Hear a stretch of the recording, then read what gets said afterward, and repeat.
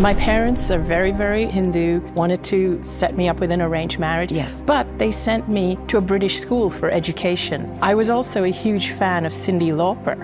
His parents made it clear I would not be allowed to work or be independent or go back to study or earn my own money. Did you go through with it? Conflating your fashion choices with the salvation of your soul. Yes, exactly. Bad guru. Very bad guru. I went into a coma. The doctors told my family that these were my final hours. But I started to become aware that I was surrounded by beings.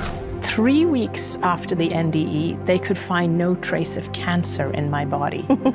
It's not about doing and doing. It's about undoing, letting it all go and setting yourself free. We look up to ruthless people. We see empathy and sensitivity as a weakness. What if we decided it was a strength?